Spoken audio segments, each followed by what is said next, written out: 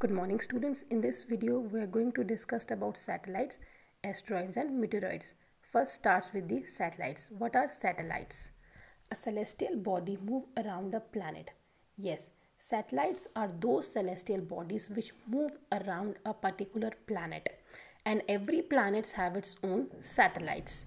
Yes, how many planets are there in the solar system? The answer is 8. And those 8 planets have their own particular satellites which move around them on a fixed path. Here I have also mentioned the classification of satellites. Satellites are divided into two main categories, natural and the man-made or artificial satellites. Firstly, natural satellites. As we have discussed earlier, every planets have their own satellites. So these satellites comes under the category of natural satellites.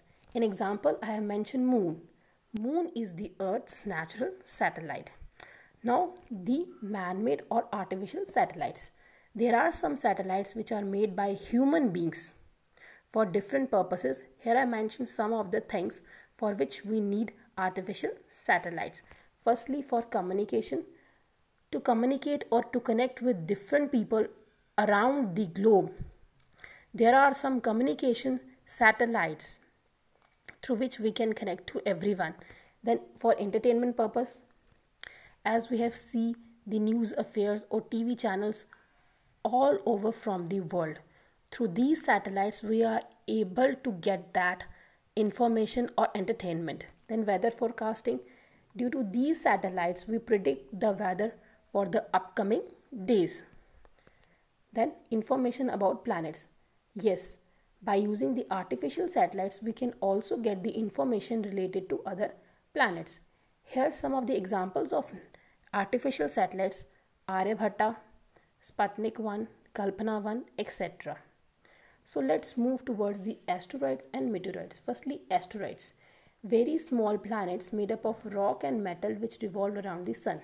Yes, asteroids are also the small planets which are made up of rock and metal and revolved around the sun.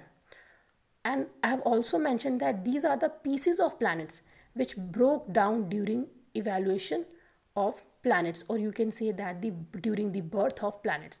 When a planet is born or evolved, some pieces of that planet breaks down and which forms the asteroids.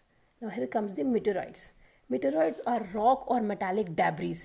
Debris means the leftover part of something which got damaged, which travel in outer space. So these are made up of rock or metals. And if a meteoroid falls on the Earth's surface, then it will begin to heat up and glow. When a meteoroid falls on the Earth's surface, it will begin to heat up. It will begin to heat up that surface, and a glowing or shining light comes out from that surface because of the meteoroids.